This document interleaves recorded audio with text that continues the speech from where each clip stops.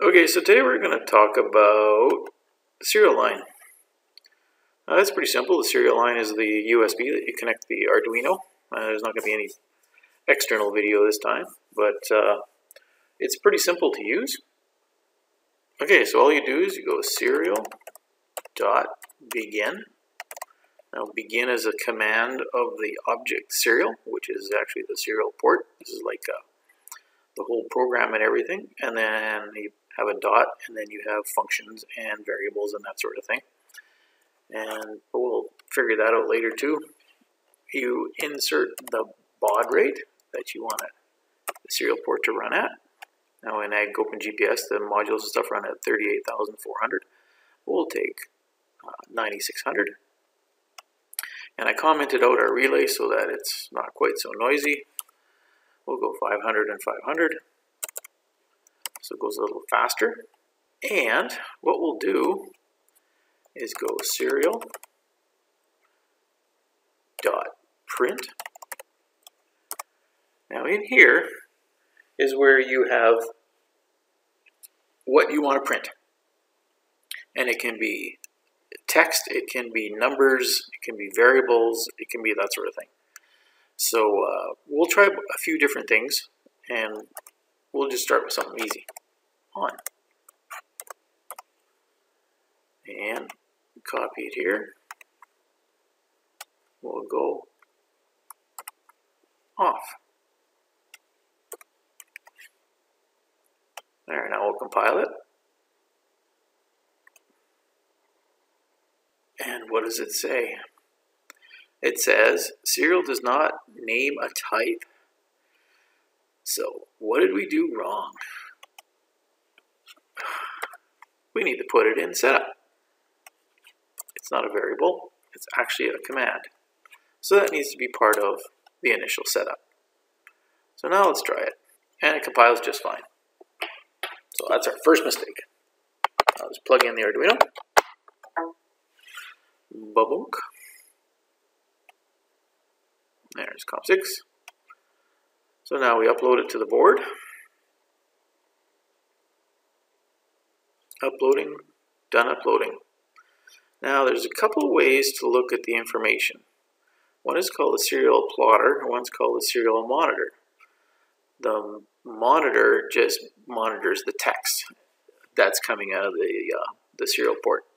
And the serial plotter actually just plots it in a graph. But since we're just saying off and on, now we run the serial monitor, on, off, on, off, on, off. There, that's running. Now if we go print line here and not here, so what this does is it creates a new line. It prints this information out, generates a carriage return and a line feed. So if we run that, now we'll go on, off, on, off. So there's our carriage return line feed. That's what the LN stands for. Perfect. That's just sending it back out. It sends it back to the PC down the serial line. Okay, let's make a couple of variables. Now you define a variable, a byte. He's 8 bits. Let's call him byte. And an integer is 16 bits, 65,000 possibilities, or in this case from negative 32,000 to positive 32,000. And we'll call him tint. Tint. So, now let's write out some variables.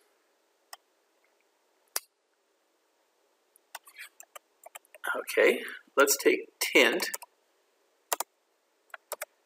and make it tint plus 1.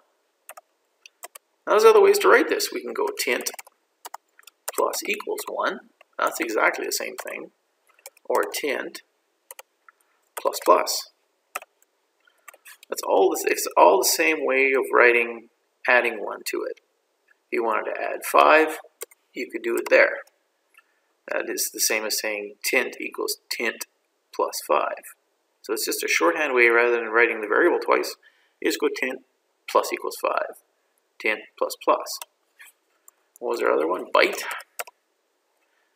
plus equals 10.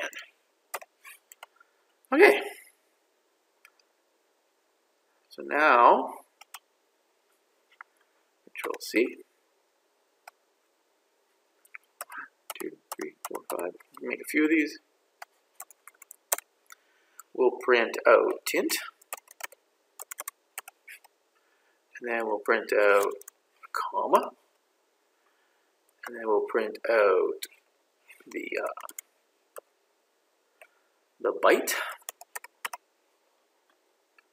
And we'll print out a comma.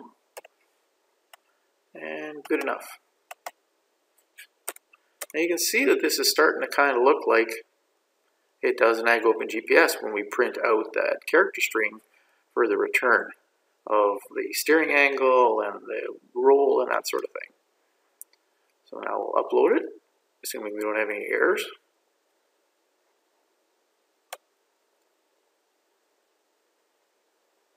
See, now they're starting to count up. And when that guy gets to 255, because you only get 8 bits on a byte, then it'll restart from 0 again. That's a good way to mess up programming too, is running past the end of the capability of a number. So if you can only go to 255, once you hit 255, it starts at 0 again. So that's one thing to really watch when you're programming. Okay. All right, well, let's add a line here. And let's add, instead of a comma, you can do escape sequences, like a tab, this backslash, and then a T. You can have \R for return to the beginning of the line. You can have new line. You can have several other things like that. You do a tab. Let's suppose you wanted to go byte times 5. Well, we shouldn't use byte, we should use the integer. It's a bigger number. Times 5. So you can do some math inside there too. So now let's see what it looks like.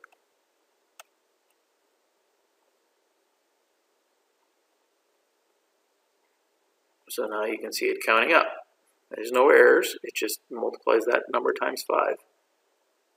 It adds up very quickly. Okay. So let's get rid of these guys and this guy. You notice that it was out.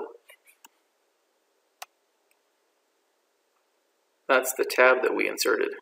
So if you have a bunch of numbers you don't want to put commas in, you can tab them out across.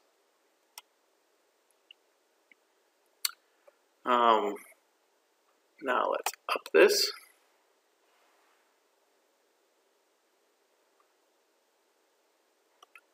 And instead of running the serial number or the serial monitor, we will run serial plotter. Now you can see these numbers going across. These are the numbers of transmits, or the numbers of lines going out. And these are the actual values. So these, instead of just a whole string of numbers, you can print out what the actual value is, and this will create a chart. So then if it's like the inertial measurement unit, you give it a wiggle, it'll go up and down, and as it moves across, just like the steer chart. There, see, it just hit 255, and now it starts all over again from 0. So you can create waveforms, and sometimes it's easier to see the data in the form of a waveform as opposed to just straight digits. So that's the plotter. Okay, so that's using Serial.print. Just a quicker video today, but next time we'll just look at decoding what's coming in using the serial input and the read and that sort of thing, and we'll use the actual machine INO for figuring out what's going on. It'll be more just looking at the code and see what's happening. So give Serial.print, take a look on the web and see other examples of things that you can do, and again, lots of good videos. But in a nutshell, that's what Serial.print line does. It's its own function. And once you start it up here in setup, then you can just go ahead and start printing it, either printing individual characters or printing a whole line and moving on to the next line. So, okay.